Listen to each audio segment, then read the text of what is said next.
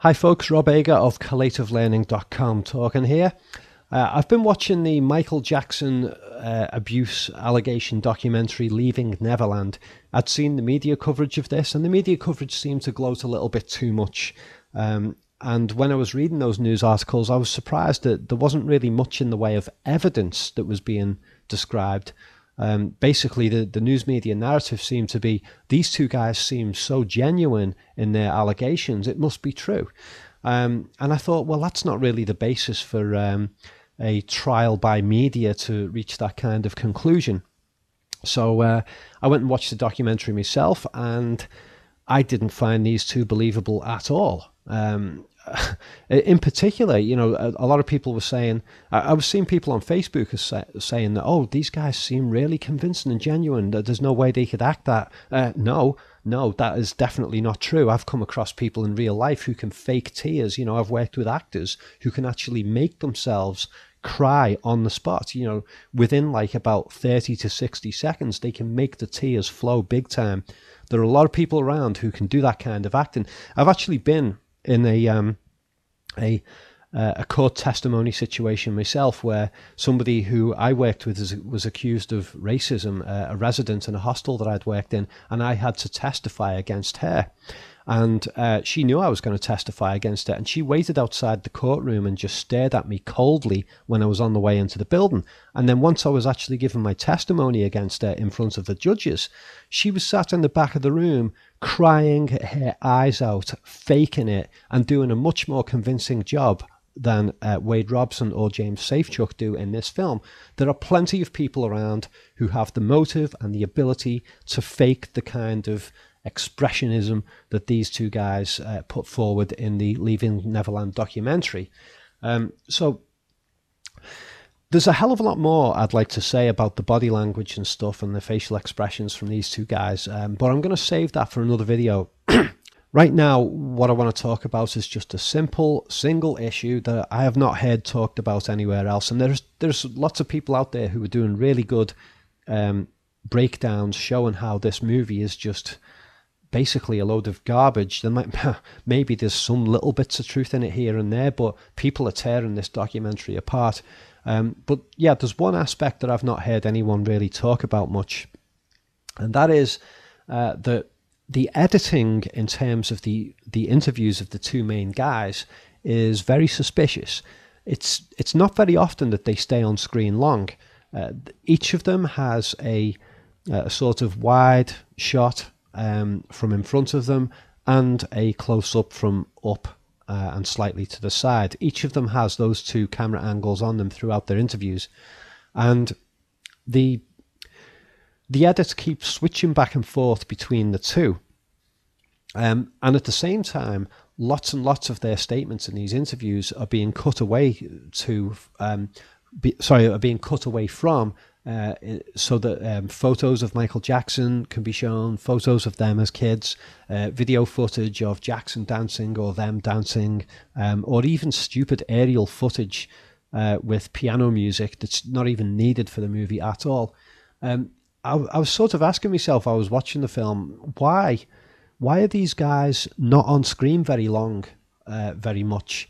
And I started to think to myself, I would like to see the full unedited interviews with each of these guys so that I can make a much better determination as to whether they are just acting and speaking scripted lines as part of a extortion plot against the Jackson estate, or the Jackson companies, which, you know, both of them have been reported to have filed lawsuits to try and get money out of the existing Jackson companies, and you know, the courts have basically said no, that doesn't really apply. Which that's one little weird aspect of this case, is that their lawsuits apparently alleged that the Jackson companies were complicit in Jackson's abuse, and yet in this documentary they make no mention of that at all. They don't talk about their lawsuits. They don't talk about anyone else being complicit in it. They just talk about Jackson himself. So that is a big discrepancy in the story right there. So yeah, I wanted to see the full unedited footage so that I could be sure that these guys were actually being genuine in the way that they're expressing these things, because it's a lot harder to pull off an act like this that goes on for like an hour or two in unedited footage and make that convincing. A lot harder to do that than it is to just film little chunks of dialogue and try and get it right, and then the director shouts cut and it's like, let's run that again. Can you just look a little bit more sad there? Just look a little bit more pensive. Just pause on that line a bit more. You know, I'm not saying that the director has definitely done that, but I wanted to check the footage and make sure whether that happened. And so what I did was I went through the whole movie and I took screenshots periodically every minute or two of the different camera angles of their interviews.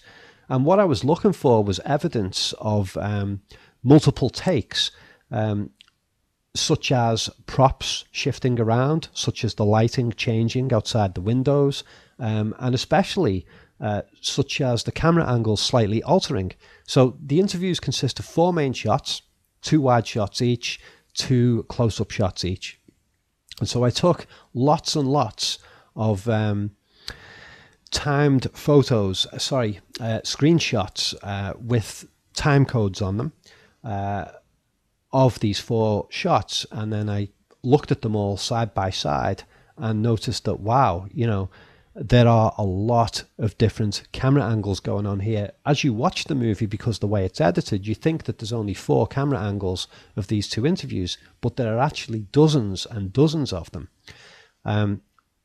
A major one here that's sort of freaked me out was throughout the movie, you know, the camera angles slightly change in the wide shots of James Safechuck, and you get these couple of items of furniture and this painting on the right screen in the back. But at one point in the film, the furniture changes entirely, and suddenly you've got this big couch that appears across the back. The painting is still there, but the couch is completely different. And James Safechuck's yellow chair has gone and been replaced by a smaller chair that's so small that we can't even see the sides of it. And so I was like, what? Why has the furniture suddenly changed? And then, you know, I looked at the details of the interview and I realized that, hey, this is because James is now talking about these rings, which he alleges that Michael Jackson gave him as a sort of wedding vow type gesture, you know, a lover's gesture, which struck me as a little bit corny, to be honest. And the fact that he said that adult rings have been bought, and that they pretended that they would fit him, that struck me as a little bit weird, you know. If Michael Jackson wanted to buy him child-size rings, I'm sure he could have done it. You know, it seemed like an excuse for the fact that the rings are not actually child-size rings. They could be anybody's rings. So I don't even believe that story in the first place. But the furniture change in here is interesting because I had to think about this to figure it out. What seems to have happened is that the main interviews for each of these guys have been filmed in their respective homes. I think it's their own homes that they've been filmed in. And the idea of putting the rings into the movie has come along later. It's either the rings have been found by James Safechuck and he's remembered, if the story is actually true, or the story about the rings has been concocted and faked. And then it's been agreed that, okay, well, we need to film this because it's not in your interview, so we're going to have to go back and set up a similar shot to what we did for your main interview. And then it's a case of, well, hold on, I've changed my furniture. I don't have the yellow chair anymore and the other stuff is gone. So how are we going to get the same shot? Okay, we'll make sure that that painting is up in the corner there, and let's make sure that you've got the exact same clothes on that you had before, the white shirt underneath the grey top and the blue jeans, and make sure you've got pretty much the same amount of stubble. You know, get everything as close as possible, but they just simply didn't have the ability to get back the furniture that was used before. And so the lighting is quite a bit different in this shot, and the furniture is totally different. So, but that in itself doesn't prove that what Safechuck is saying is completely wrong, but it does show a certain amount of deceptiveness, trying to give the impression of a interview that is all filmed in a streamlined way at the same time, when actually it's probably been filmed months apart, hence the change of furniture. So that's one big thing that came up when I was looking at this.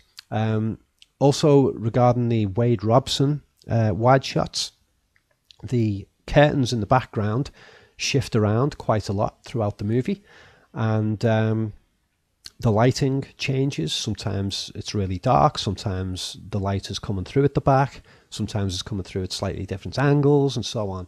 And the camera itself alters its position from time to time. Excuse me. And here we have, behind Wade, behind his chair on the left, there's some object that appears a couple of times and disappears in other shots, and a glass appears in shot and then disappears as well.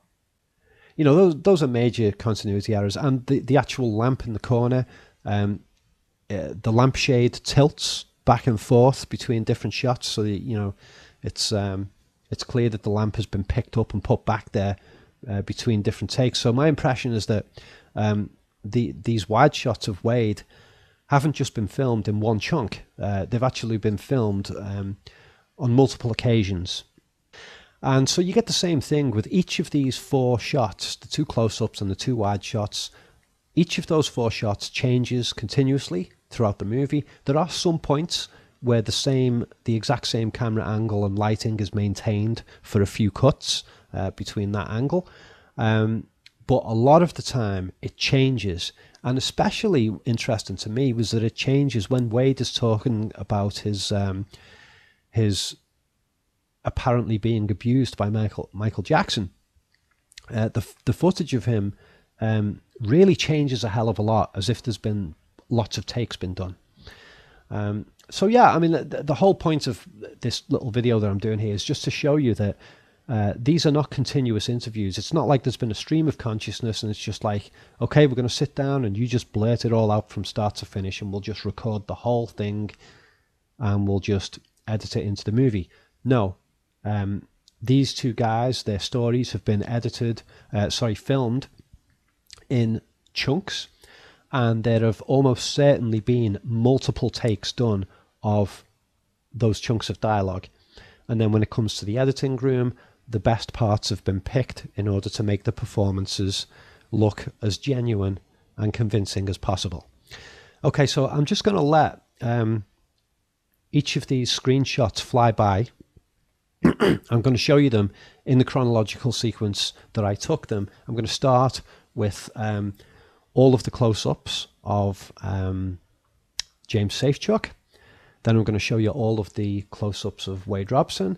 And then I'm going to show you the wide shots of each. And in each instance, I'm showing you the photos in chronological order as they appear in the film. And I'm sure a lot of you are going to notice plenty of other discrepancies in this footage, and feel free to throw your comments into the comments section there, because there's probably plenty that I've missed as well. Okay, so I'm planning on doing more videos on this Michael Jackson issue, because I've been studying the movie and I've been noticing a lot of discrepancies. I'm not claiming that I definitely know 100% that Michael Jackson wasn't a paedophile. I don't know that. And by the way, the word paedophile, that's how we pronounce it in UK. We don't pronounce it pedophile. I'm from the UK, so I pronounce it the way we do, as paedophile. So I'm not 100% saying that Michael Jackson definitely wasn't a paedophile in any way, shape or form. I mean, it's very hard for anyone to say that with absolute certainty. I mean, even about any adult. But I do very strongly believe that these 2 in this film are lying. And I haven't taken screenshots of the other family members in their interviews, because as far as I'm concerned, their interviews are pretty much irrelevant, because none of them claim to have even witnessed any sexual abuse. So basically their interviews amount to nothing more than, well, our family member says that they were abused and we believe them, so, you know, somehow that's supposed to convince us that it's true. And to me, that doesn't carry any weight. And I also suspect that some of the family members, not necessarily all of them, some of them are in on a extortion plot by James and Wade against the remaining Jackson companies. I know that's a bit of a hefty thing to say, but a lot of people are saying it. It is my opinion, and I'll be describing more of that in some more videos about the Leaving Neverland documentary. Okay, so I'm going to let those little screenshots roll for you, and you feel free to comment. If you're not familiar with my videos and you like this kind of study of movies and documentaries that are out there, then subscribe. Especially if you're into Michael Jackson stuff, or you're interested in the Michael Jackson issue and you want to know more about that, I will be posting more about it. So make sure to subscribe if you haven't already. Okay, this is Rob Ager signing off. Bye for now.